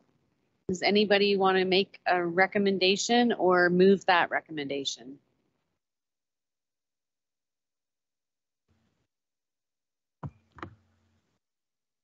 I will move the staff recommendation. Okay, so Alan is moving for refusal. Do I have a seconder? Rudy seconds. Okay, Rudy, all in favor? Adam? Yes. Alan? Yes. Marcel? And Rudy? Yes. Okay, and I'm in favor as well, so that application is refused. Okay, the next application was BNPL 20222091, same property and same recommendation for refusal. Could I have somebody move that recommendation? Again, I will move the staff recommendation. Is now exiting. Okay, I've got Alan, a seconder. Rudy seconds. Okay, thank you, Rudy. All in favor, Adam? Yes. Alan? Yeah. Marcel? Okay, Rudy? Yes. Okay, and I'm in favor as well, so that application is refused. The next application is for a minor variance, ANPL 2227, Is now exiting. Association Community Living, and it's for 9 Brock Street in Simcoe, and I'll ask staff to give that report. Thank you. Through the chair, an application has been received to construct.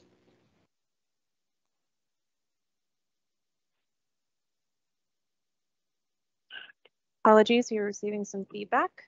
An application has been received to construct a barrier-free access ramp requiring relief of 0.5 meters in the required front yard of 3 meters to permit a projection of 3.5 meters. The subject lands are located east of the intersection of Granada Drive and Brock Street. The area of the subject lands is approximately 647 square meters and are occupied by a single detached dwelling with a wheelchair ramp. Staff have evaluated the proposal through the PPS, official plan and zoning bylaw, which speak to supporting healthy, safe, and livable communities, active transportation, and the permitted uses and their accessory uses in the urban residential designation and R1B zone. Staff are of the opinion the proposal meets the 4 tests of the minor variance and recommend that it be approved. Thank you. Okay, thank you. Does committee have any questions for planning staff? Okay. And is there any member of the public wishing to speak regarding this application? Good evening. I'm David Bennett with Engaged Design. I'm the agent for the owner. I just wanted to let the committee know that the reason for this variance is that we have a non-compliant ramp that is in place at this property now, which is actually very close to county property. And the whole point of this project is to bring everything up to current AOTA code on this property. Yeah, you can see from those photos that the bottom of that ramp is in the county property. So yes, so what we're planning to do obviously is bring that bottom leg of the ramp across the property as opposed to down the length of the property to allow it to be more compliant and then tucked up tighter to the front of the house. I'm available for questions if anybody has any. Okay, thank you. Any questions for the agent? Okay. We have a recommendation from staff for approval. Could I have a member of the committee move that recommendation?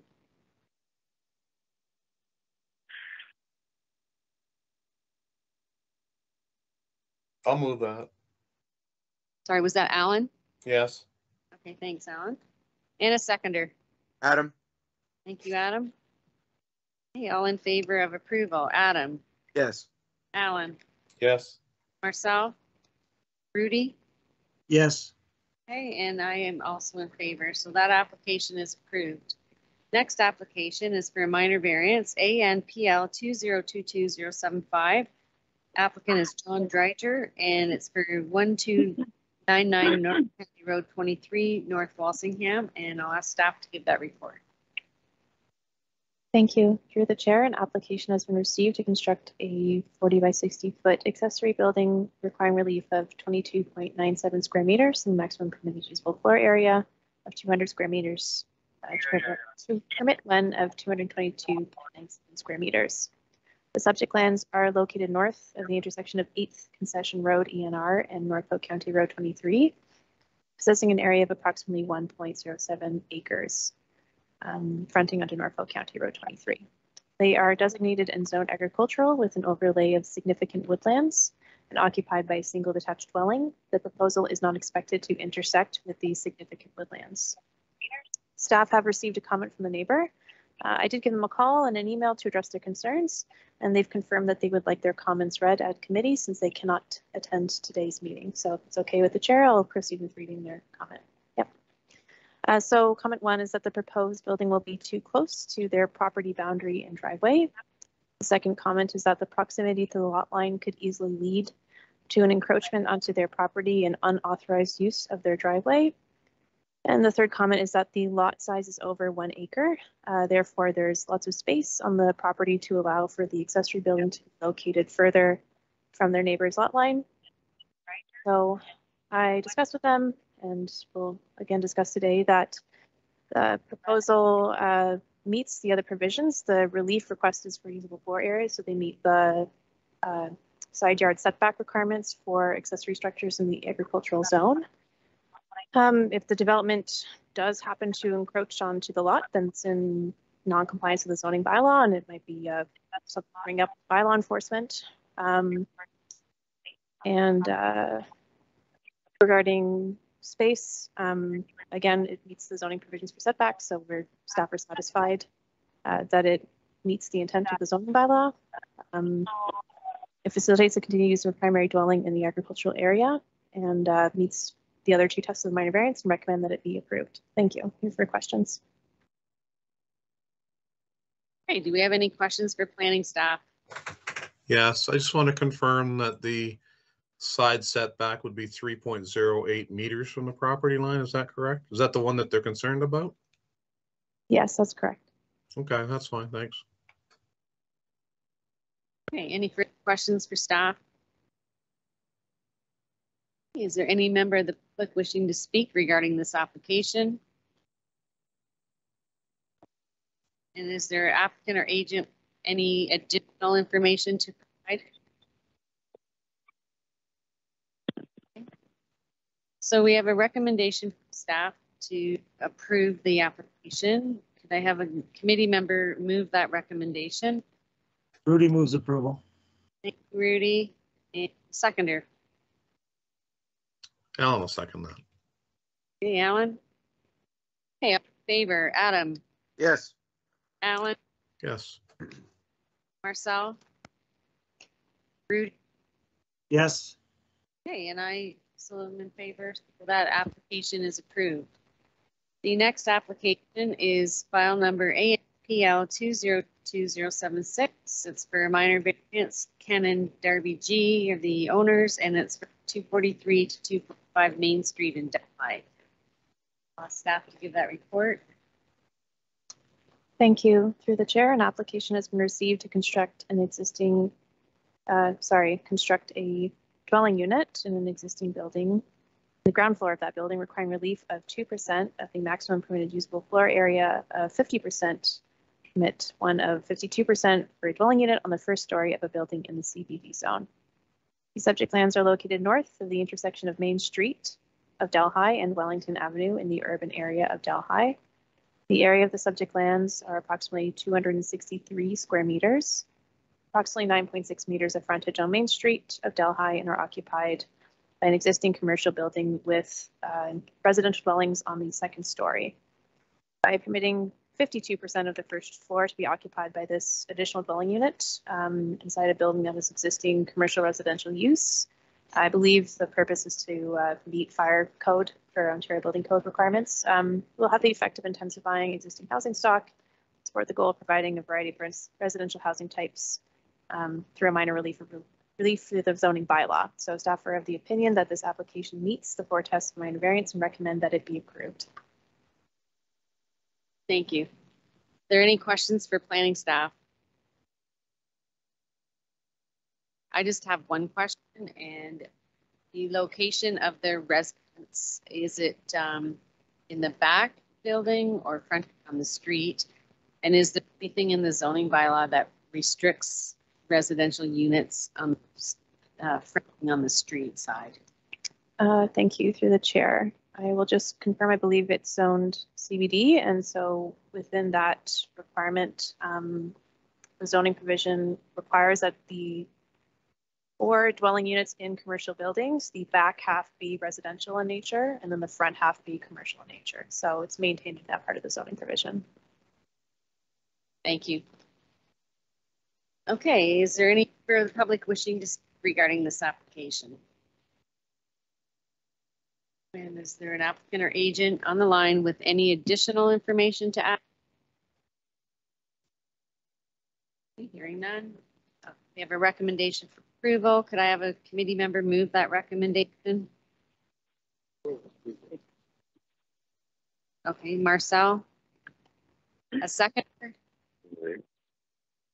I can't hear. Seconder. Adam. Thank you, Adam. Okay, all in favor of approval? Adam. Yes. Alan. Yep. Marcel. Rudy. Yes. Okay, and I'm also in favor, so that application is approved. This application is ANPL 2208U. It's Tom Gallacy, and it's for 430 14th Street West. Dave Aiken, Delhi Legion. Is now exiting. It's for a minor variance. I'll ask staff to give that report. Thank you. Through the chair, an application has been received to construct an addition on an existing attached garage, requiring relief of 1.8 meters from the required 3-meter interior side yard setback to permit an interior side yard setback of 1.2 meters. The subject lands are located west of the intersection of Wyndham East Quarterline Road and 14th Street. The area of the lands is approximately 768 square meters with approximately 18 meters of frontage on 14th Street. As shown in the figure below, the subject lands are occupied by a single detached home, pavilion, pool, pool house, and home gym. The adjacent properties along 14th Street are residential lots of similar size with an agricultural parcel to the north. Staff have evaluated the proposed application through the official plan, PPS, and zoning bylaw, and are of the opinion that it meets the 4 tests of a minor variance and recommend that it be approved. Available for questions. Thank you.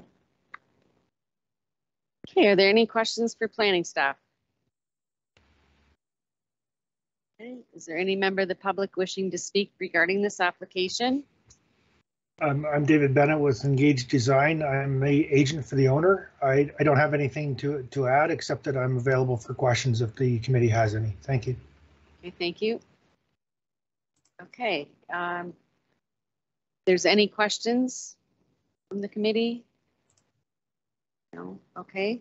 Then we have a recommendation for approval. If I could have a committee member move that recommendation. Adam. Rudy moves approval. Okay. I got Adam. Rudy, you want a second? I will do that. Thank you. Okay, thank you, Rudy. All in favor of approval. I got Adam, Yes. Alan, Yep. Marcel, Rudy. Yes. Okay, and I'm also in favor, so that application is approved.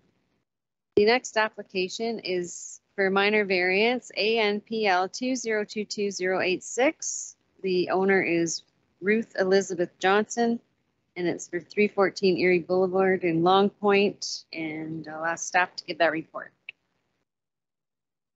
Thank you.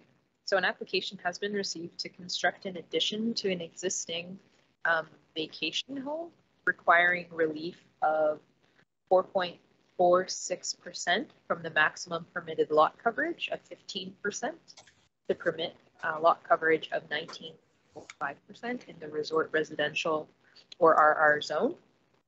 So as the chair mentioned, the property is located within Long Point. It is designated resort residential by the official plan and zoned the same.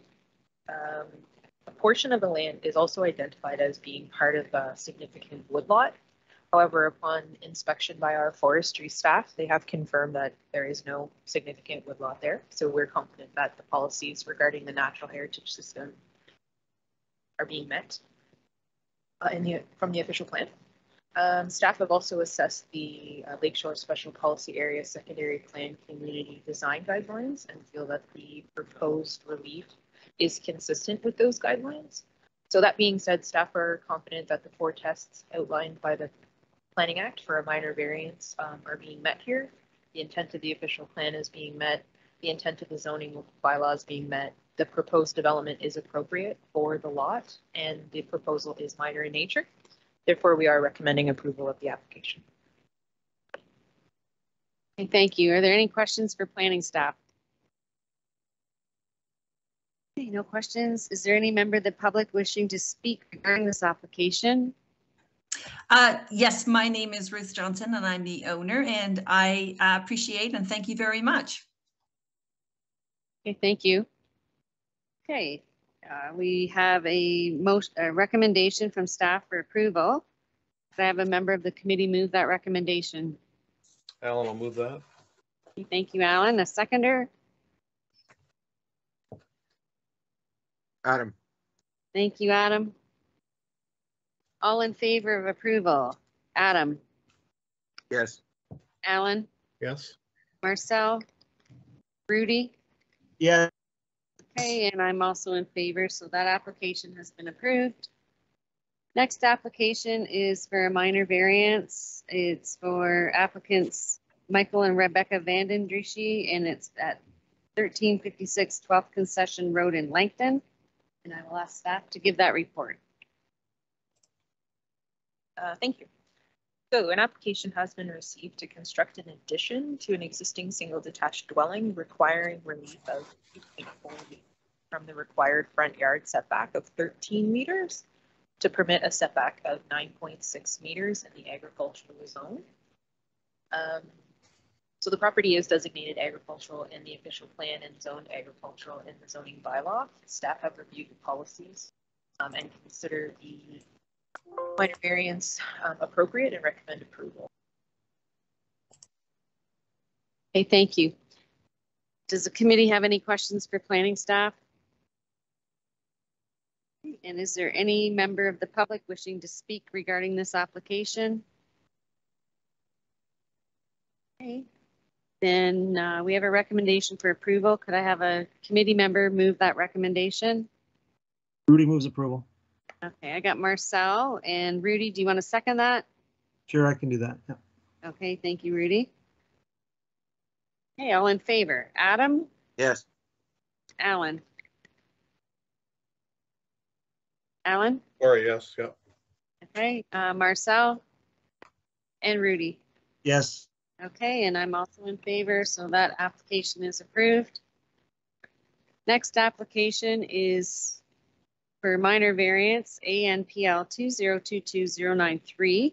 Applicants are Mark and Robin Lepler, and it's for 35 Douglas Street in Port Dover, and I'll ask staff to give that report. Thank you. Through the chair, an application has been received to permit relief of 0.23 meters in the minimum required frontage of 5 meters to permit a frontage of 4.78 meters. The purpose of this application is to facilitate a deeming bylaw application, which will combine the subject lands with an unopened roadway that the county is selling to the owners.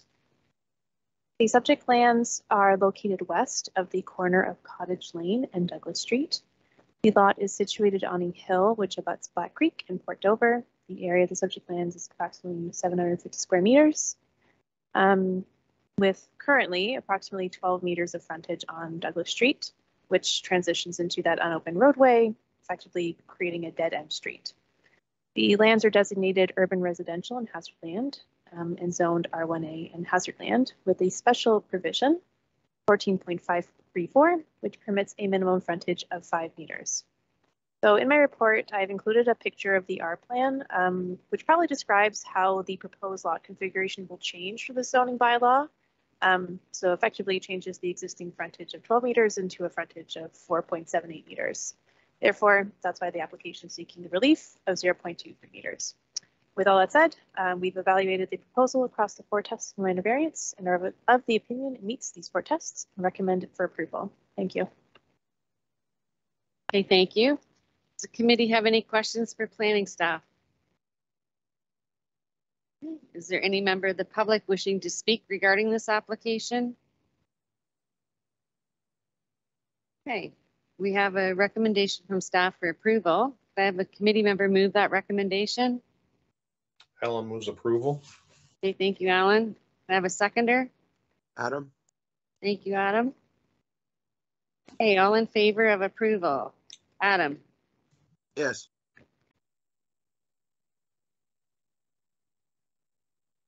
Thank you. Through the chair, so to kind of explain which severance is which, BNPL 2022-031 facilitates the first severance, which divides 1077 from 1079. So roughly we'll have a area of 1,800 square meters and retain a parcel having an area of 1,059 square meters. Application BNPL 2022-032 facilitates the severance between a semi-detached dwelling located at 1077 Bay, and similarly BNPL 2022-033. This facilitates the last severance between the other semi-detached dwelling located at 1079. So the subject lands are located directly west of the intersection of Bay Street and John Street in the urban area of Port Rowan. Currently today, the area of the lands are approximately 2,144 square meters, with approximately 43 meters of frontage on Bay Street. They're currently occupied by a semi-detached dwelling and accessory structure. Following confirmation from the General Manager, Environmental and Infrastructure Services, that there is sufficient servicing capacity for the proposed 2 semi-detached dwellings. This was outlined in a prior zoning bylaw amendment application, ZMPL 2021-258, which was passed, which consequently removed a holding provision. And an agent has submitted a planning justification report in attachment 2. A site visit determined that there was an accessory structure on the subject lands, which would effectively intersect multiple parcels, which are proposed to be created. So a condition of the severance from planning would be that this is removed, and a survey is submitted confirming that the severed and retained parcels for all of these severances are in accordance with all zoning provisions.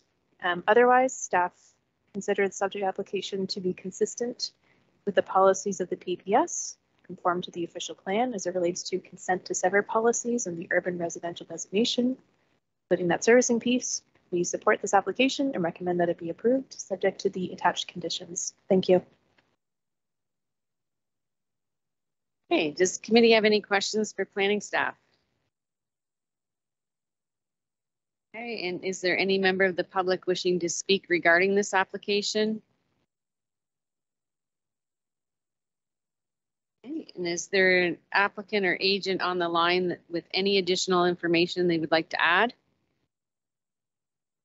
Hi there. Yeah, this is Mitchell Baker, planner with LandPro Planning Solutions, acting as the agent representing Don Field and Sons Construction. We offer no additional comment, but just wanted to thank county staff for the thorough overview, as we're in support of their recommendation. Okay, thank you. Okay, so we're going to start with BNPL 2022031, and we have a recommendation for approval. Can I have a committee member move that? And I got Marcel as a mover and a seconder. Adam? Thank you, Adam. Okay, all in favor. Adam? Yes. Alan? Yeah. Marcel? Okay, Rudy? Yes. Okay, and I'm also in favor. So that application is approved. The next one is BNPL 2022032. We have a recommendation for approval, and committee member move that recommendation. Rudy moves approval. Got Rudy and need a seconder. Adam? Thank you, Adam. Okay, all in favor. Adam? Yes. Alan? Yes. Marcel? Rudy? Yes. Okay, and I'm also in favor, so that application is approved. The last application is BNPL 2022033, and we have a recommendation from staff for approval. I need the committee member to move that recommendation. I got Marcel, a seconder. Alan? Hey, Alan, thank you. All in favor. Adam? Yes. Alan? Yes. Marcel? And Rudy? Yes. Okay, and I'm also in favor. That application is approved. And that concludes all the applications for tonight. Is there any other business that the committee has? Hi all, I just want to let everybody know, so we are allowed to come back in-house to meet on our regular Wednesday meetings. So you're welcome to come into council chambers, and a public is allowed to come in as of June. So we're getting somewhat back to normal. So I hope to see all your faces next month. We have a busy month ahead of us, another 23 applications coming forward. So another busy meeting. So hope to see you all next month. Thank you. Okay, thank you, Sherry. Okay, so it is now 7:15, and I have a motion that the committee adjourns and meets again at the next regular session to be held Wednesday, June 15th, 2022. Could I have a member move that recommendation? I got I'll Marcel. I'll second that one. Alan, all right. So all in favor of adjournment? Adam? Absolutely. Yes. Alan? Yeah. Marcel? And Rudy? Yes. Okay, and I'm also in favor, so we are adjourned at 7:15 p.m. Good night, everybody. See you all next month. Thank you.